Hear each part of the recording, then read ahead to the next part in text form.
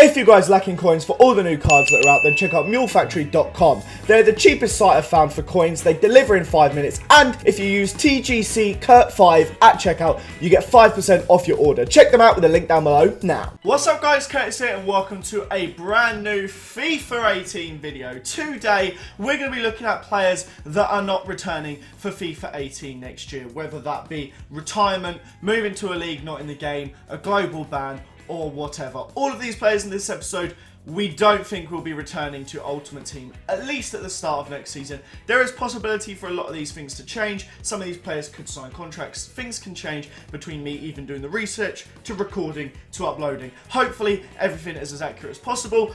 If you know any players that won't be in FIFA 18 that you think I should have mentioned as well, comment them down below. It'd be interesting to hear if there's any I've missed. And of course, smash that like button if you guys are looking forward to it. But without any further ado, let's get into this episode. And we're going to start off with the first player on the bench, and that is Danny. This guy, of course, has been a staple of FIFA. He's been around for a long time now. Everyone uses this card. It's just a sick card in the game. He's been at Zenit. He's been at Zenit for as long as I can remember. Absolute beast on FIFA. But he has moved. He's moving to Slavia Prague this window. And as far as I'm aware, they aren't on FIFA. Now, I've been to Prague, but I'm pretty sure they aren't on the game. I'm 99% sure. So he should, for that reason, not be in the game.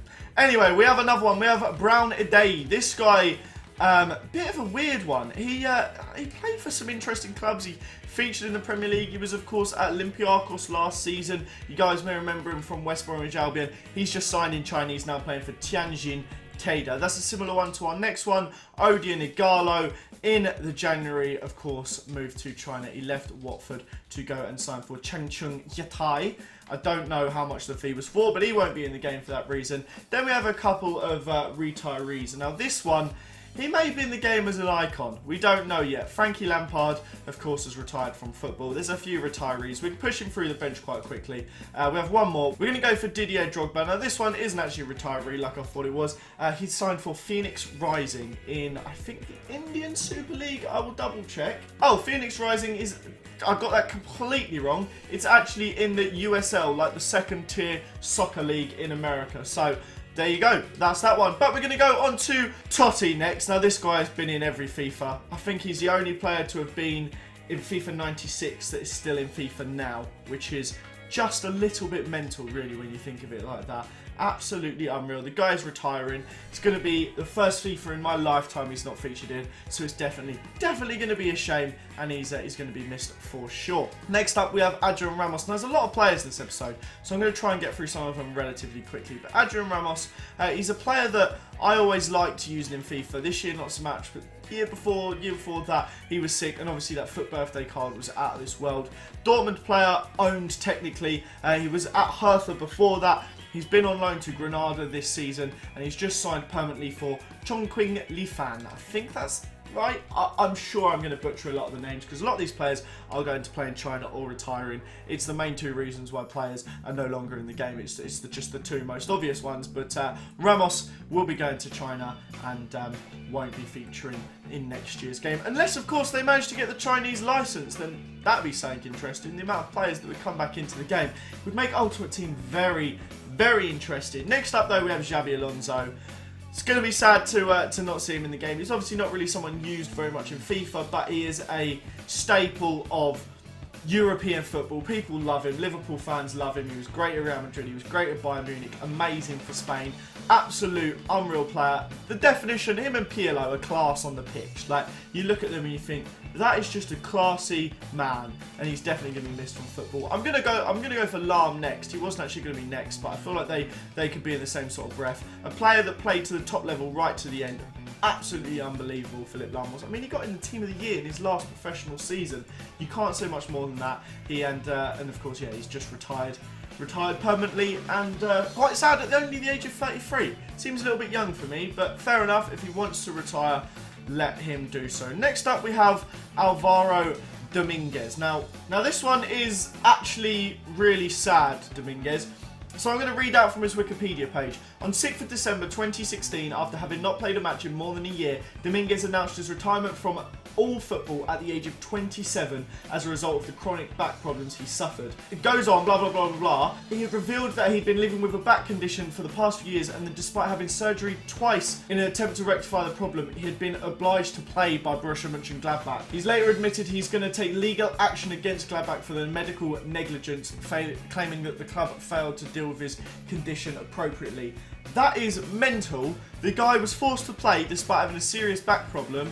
Absolutely mental. Just ridiculous. I can't believe that he was forced to play. Next up we have Roman Eremenko, though. This one isn't injury based. This is his own fault. The guy failed a drug test. Now, you can't even find him on FIFA anymore under Concepts. Now, he is still in people's clubs if you already had him, but you can't find him under Concept players. Now, if you guys don't know, the guy was a bit of a melt. He was handed a 2-year ban from UEFA due to testing positive for cocaine after a Champions League game. I can't remember who they played, but it's for CSKA Moscow. It was actually banned for 30 days by Finland, and then the month later the actual thing came out and announced what it was, so he is not in the game, so that spot is free. But I whilst recording this video, I thought of someone I could fill that with. But Gerrard is going to be our next one. He probably will be an icon next season, is what you'd expect, but he's retired, of course, from football this season. So we're going to go through that one quite quickly. Axel Witsel, this one upsets me. This guy is always sick in FIFA. I love using his card. Does he still have 4-star skills? He does still have 4-star skills. An absolute beast in the midfield. But he's gone to Tianjin Quanjian.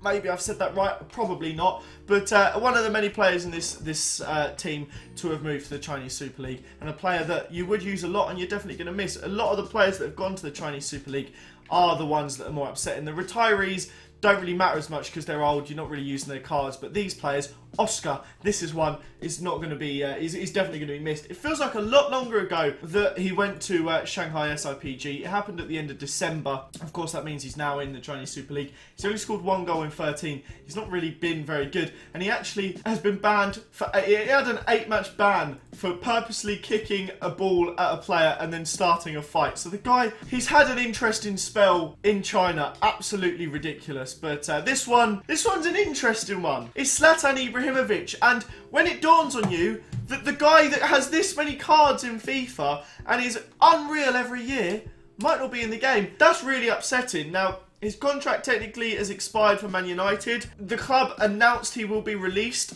in the Premier League released thing that they put on their website. Zlatan was included in it. He was released. He's no longer being paid by the club, but he's still training there and he's having his rehabilitation at the club.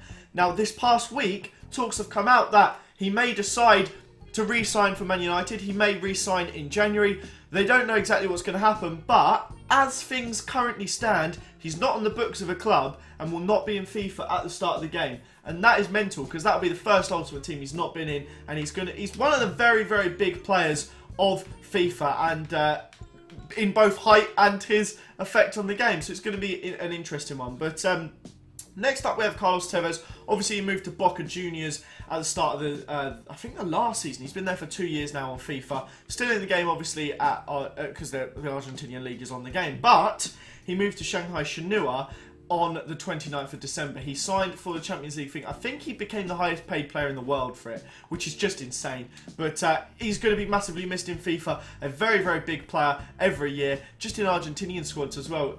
Getting that strong link, I think, with Driussi at the moment. I know Driussi has just moved, but that's a sick front line. And he still was, this inform is still a very, very good card in FIFA. So it's a shame he's going, but hopefully for players like him, they can get the license in for the Chinese Super League. It would be absolutely amazing. And one player I've just thought to include in this squad, and it's news that actually broke today at the time of recording. It's absolutely horrific, and I know the whole world of football heartbroken over it. That is Nuri, this guy, Ajax player. It's insane to me to think of. Don't worry, I'm not going to put this guy on the thumbnail or anything like that.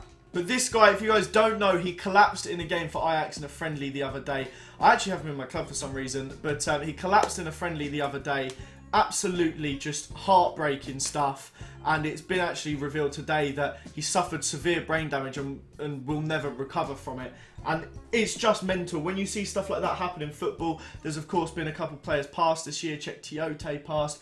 It's really, really upsetting stuff, and you don't think about it when you go and watch football, so to see stuff like that, it's absolutely crazy. And I know it will never be found by any of his family, but of course, I'm sure you guys know, thoughts go out to his family. Absolutely heart-wrenching stuff. But that brings us to the end of this episode. It's a shame to end it on a bit of a somber note, but thank you very much for watching. Have a fantastic day, guys, and I'll see you all next time. Bye-bye.